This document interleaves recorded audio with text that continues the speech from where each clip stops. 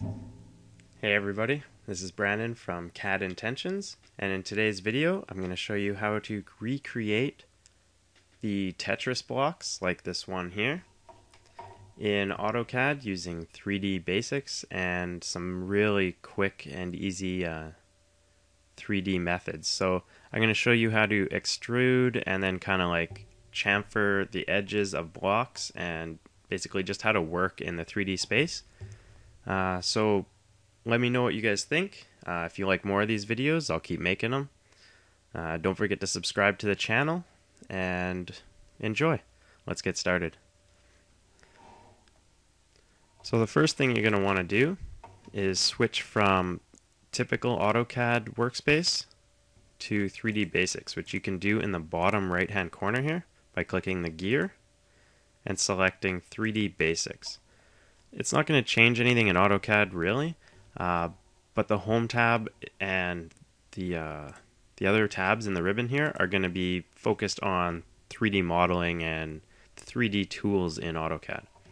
The one we're going to use today mostly is Extrude, and under the Edit we're going to use Chamfer Edge, as well as some basic commands that you already probably know.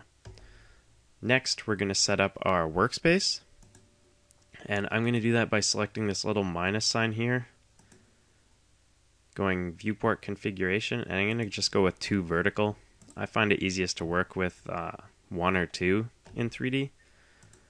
This is just going to show you kind of a live example of what I'm doing. So we're going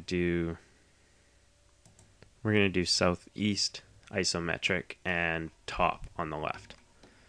If you don't have those, simply click the word and change it, or however you'd like to set it up. You can also use the little UCS icon here to change yours around.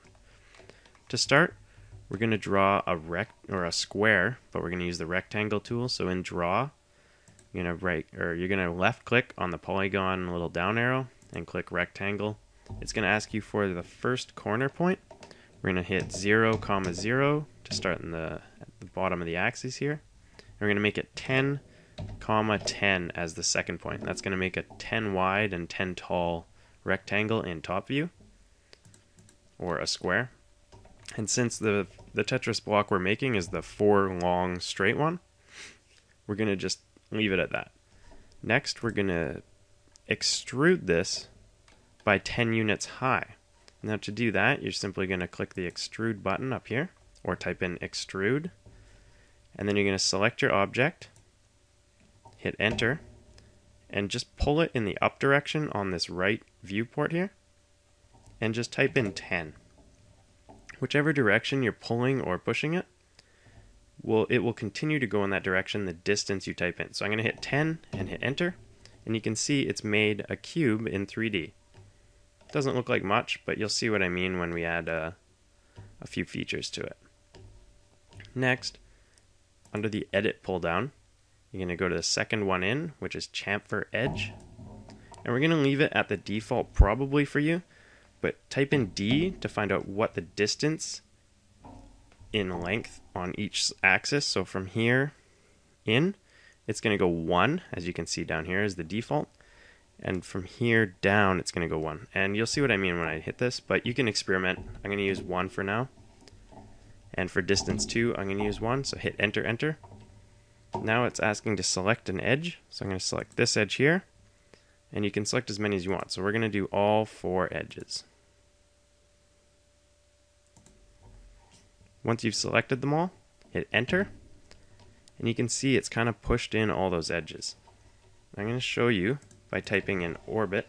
Oh, don't forget to hit enter once more to end that command. Now I'm going to type in orbit, O-R-B-I-T, and now it's going to allow you to left click and kind of drag around your model. I'm going to come around to the back side here and do the same thing again. So drag it back and then hit enter or escape, and it'll leave it there. Now we're going to do the edit pull down and do the exact same thing. Chamfer edge, you can type that in. We're going to select our 4 edges, and this is just like the reference picture we're using. Hit enter, and now you've got Don't forget to hit enter once more to cancel or end the command. And now you've got a single Tetris block. If you type in orbit, you can kind of spin around it here and see it's in 3D. All the edges are kind of chamfered in, and it looks just like the picture. So next, after hitting enter, you can get out of that. We're going to copy this block on top of itself 3 times to make a 4-block long straight piece. So I typed in copy or CO and hit enter. I'm just going to select this bottom right corner here, and I'm going to put it on the top right corner. And I'm going to continue up.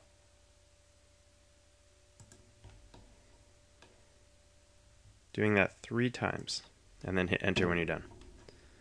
Now we have the tall block piece from Tetris. So on the top left here of this viewport, where it says 2D wireframe, you can change this to shaded, or I'm going to use shaded with edges. And you can see what we've created now. We've created the original Tetris straight piece. Now by selecting it all, you can choose a color by bringing up options, which is Control and 1. You can see it popped up here on the left. In color, I'll just use magenta or purple for this piece. Now by selecting this window over here again and typing in orbit, we can click and drag it around, and you can see in 3D your completed Tetris piece. Pretty cool, right? Let me know what you guys think of this video, and if you'd like to see some more. I'm going to create the next piece next week, and make sure you subscribe to my channel to keep up with the videos and to see the new one next week. Thanks for watching, and cheers. Bye. Hey everybody, don't forget to subscribe to join me and Drake here, have a beer with us, and to keep up to date with new videos when they show up. We'll be releasing one a week of the new Tetris series, so make sure you guys subscribe. Cheers.